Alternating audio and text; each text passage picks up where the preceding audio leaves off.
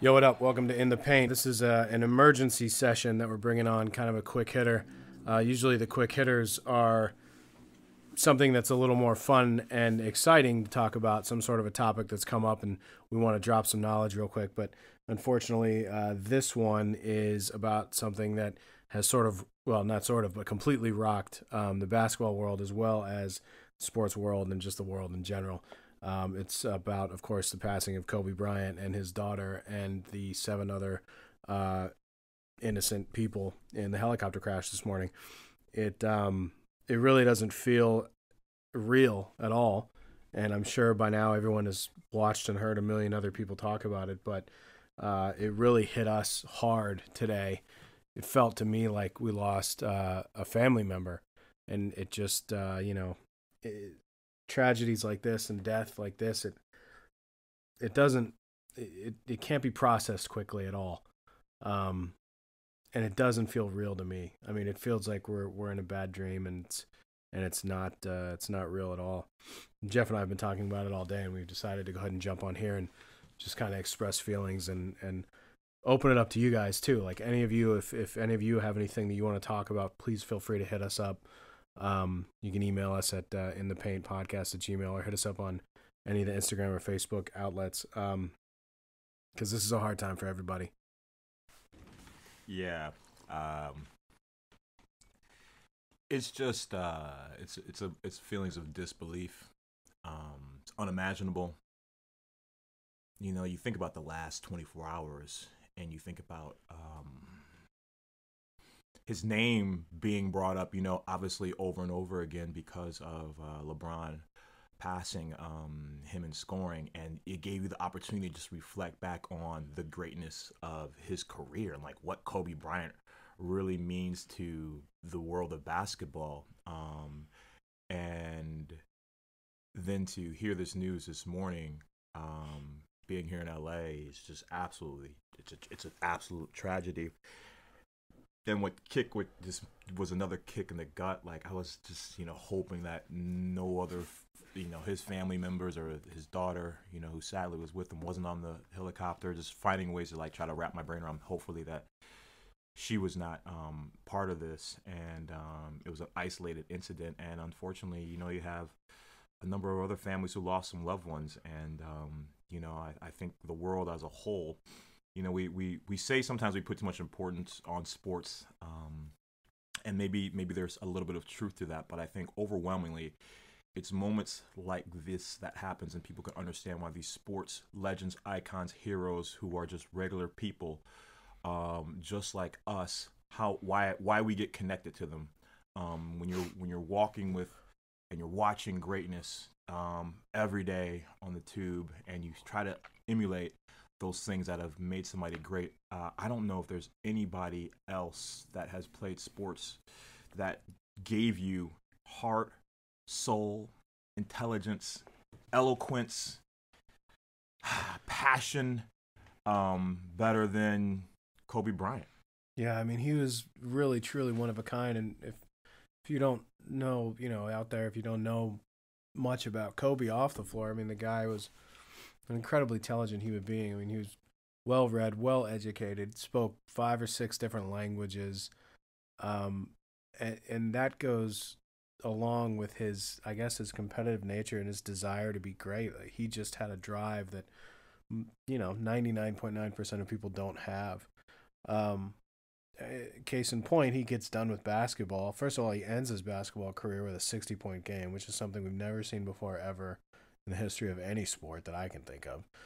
And then he goes off and wins an Academy Award, 4 years later. 5 years later with a documentary which is basically a love letter to basketball. Um, I mean, who does that?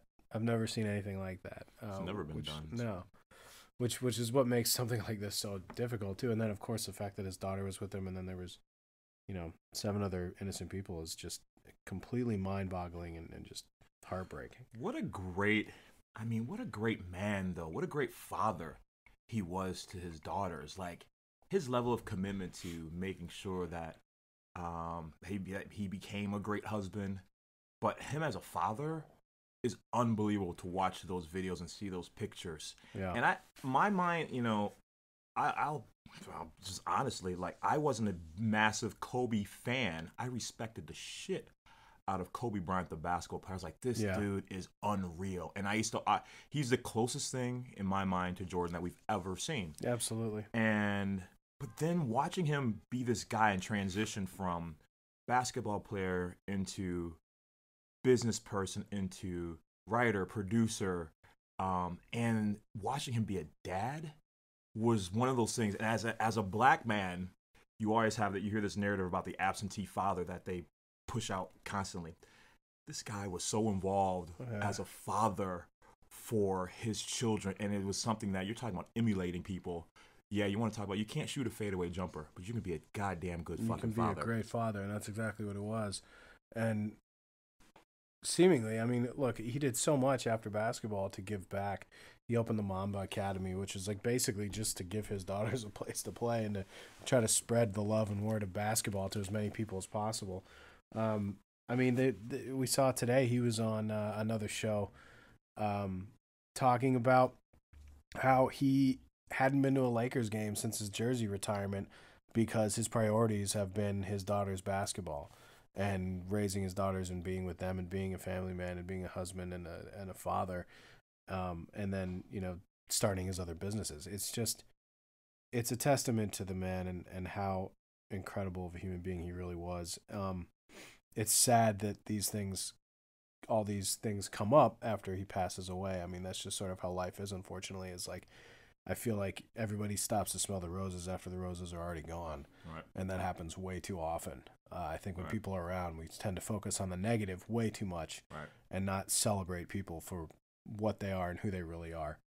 And that's very sad. It's, you kind of dropped something earlier about heroes and how there's this sort of like bad, I don't know, bad, but like people just talk about, sports stars shouldn't be your heroes for various reasons. A lot of people have that narrative in their head.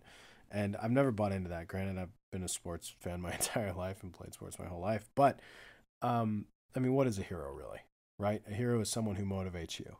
A hero is someone who shows you the path to greatness. A hero is someone who wants you to succeed, someone you can look up to, someone who teaches you right from wrong, shows you what works and what doesn't work. Whether that's your dad, your mom, a random person in the world, a teacher.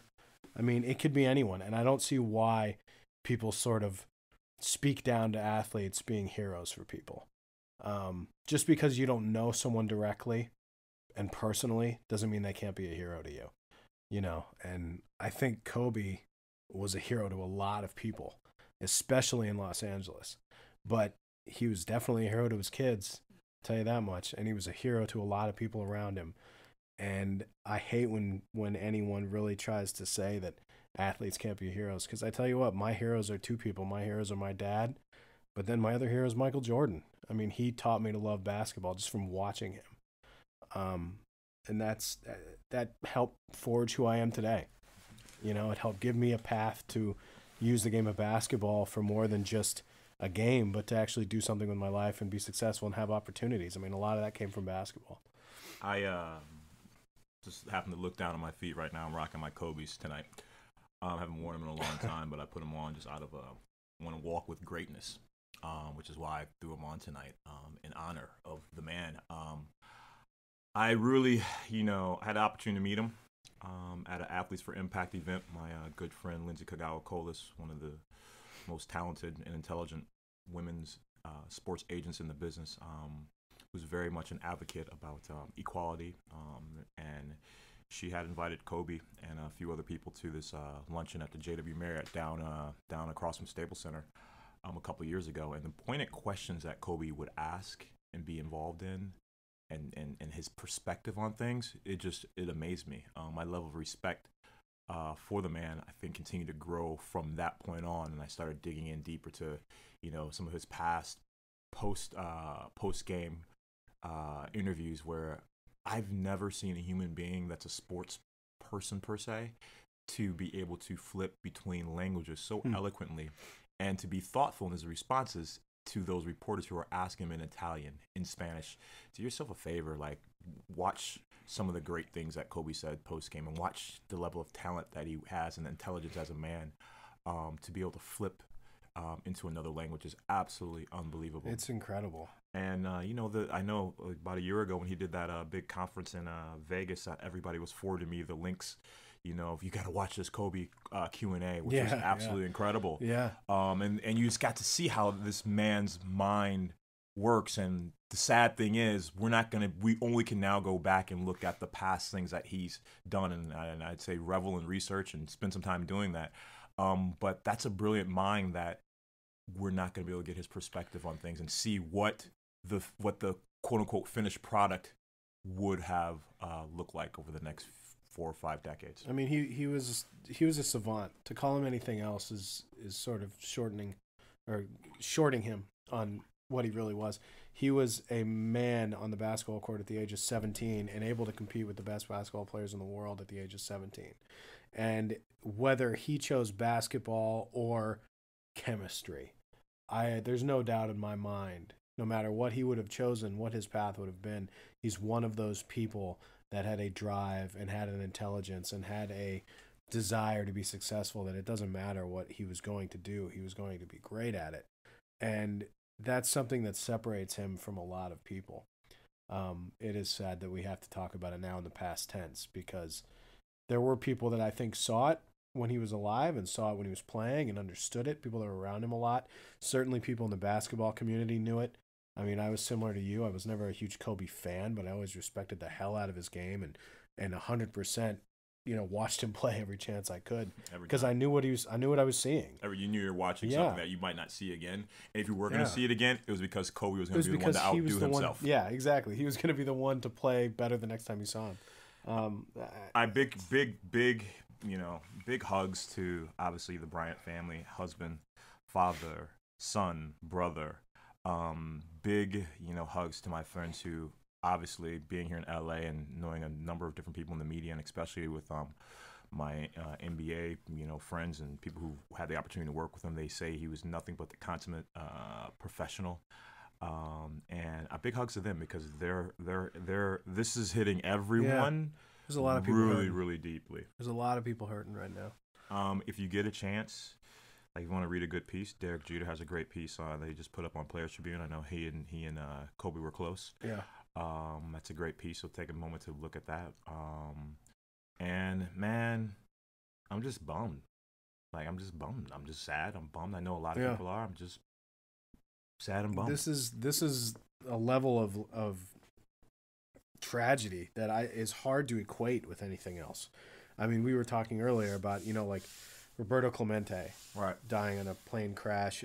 It's that level, but I didn't know. I wasn't around for Roberto Clemente. I only knew him from stories and from things you've seen. Mm-hmm. I mean, this is like John Lennon being shot, but different, I guess, because John Lennon, it was like, it could have been stopped somehow, you think, in real life? Like, I don't know, somebody could have stopped it. But the level, the height of this, it feels like something like that. I mean, it feels like an icon is gone far too. I mean, he's 41. 41. And on top of that, his daughter and then other people that were involved. It's just, I don't think we'll ever see anything else close to what this feels like. I hope we never do. And I really hope we don't. Yeah. Man, it's I was gonna say something. I don't even. I guess my other piece to that was, community. So you think about community. We all are, in a sense, mourning the lives that were lost.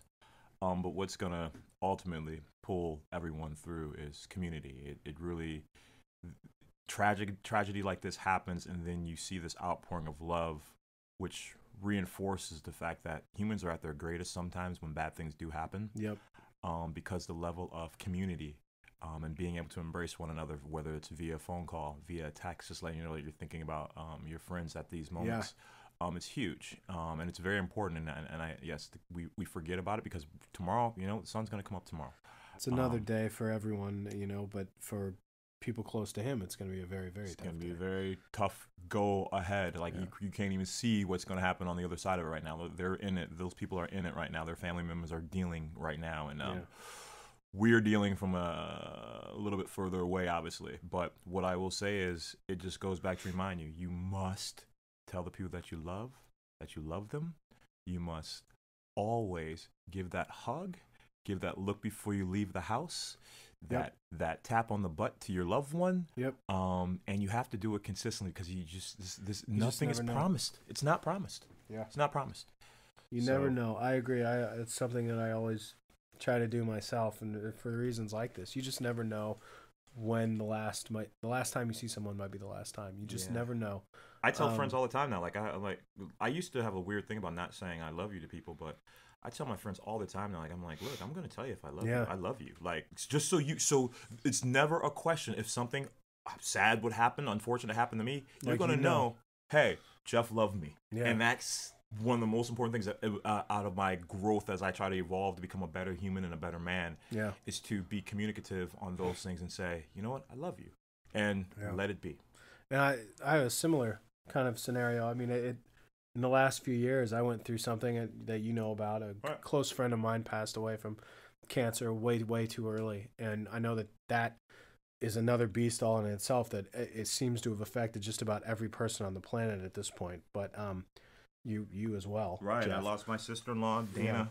Who was like my big sister. I lost her to cancer as well. And I'll tell you, part of that loss was what changed me to make sure I became a better communicator, let people know, and just to be honest and say, this is what I'm thinking, this is what I care about you. Yeah. And because life it's fucking unfair. It's fleeting. It's unfair. It's completely unfair. And that's exactly what I was kind of getting at with why I started to talk about that, is because my experience with my friend, I mean, it was a long drawn out situation, but it was so quick, so fast at the end.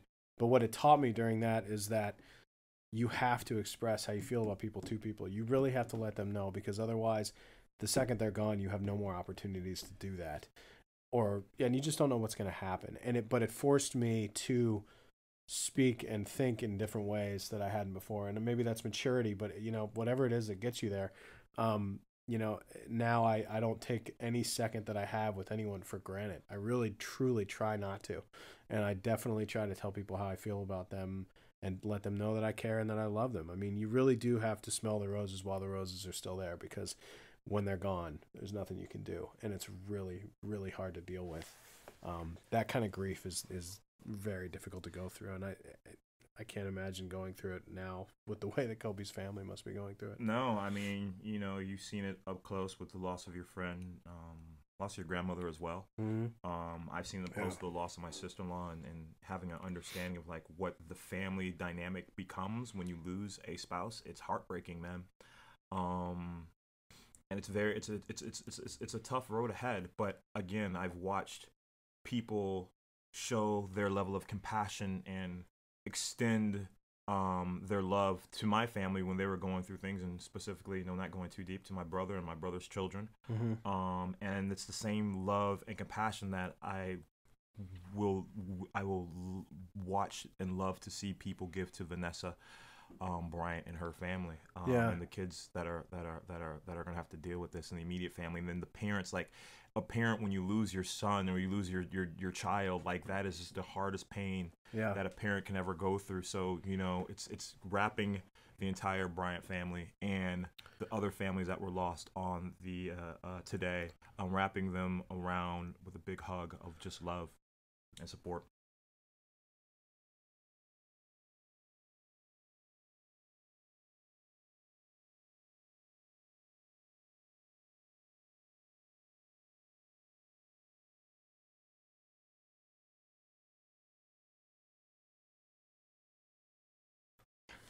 Let's let the king rest, man. He was a great man.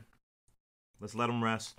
Let's reflect on what he instilled in a lot of us to um, see what it means to put in the work ethic, to be passionate in your craft, and to be one of the greatest to ever do it in your craft. And those intangibles and tangible things that he represented, he modeled his life by, we can take a lot of good from that, and that can help all of us in our daily lives. With that, I have nothing but love and compassion and empathy for what the family's going through right now. That being his immediate family, that being his NBA family, that being the world at large who looked up to this man. And hug your loved ones, man. Yeah, definitely. That's a good way to end it right there. Tell the people you love that you love them. All right, that's a good place to swing it. Cheers to you, Kobe. And we'll catch you guys later. In honor of the great Kobe Bean Bryant, we're going to let this thing go and end it at 24 minutes. So we'll let the theme music rock out all the way, cut it right at 24 in honor of the man, the father, the husband, the son, the brother, Kobe Bean Bryant.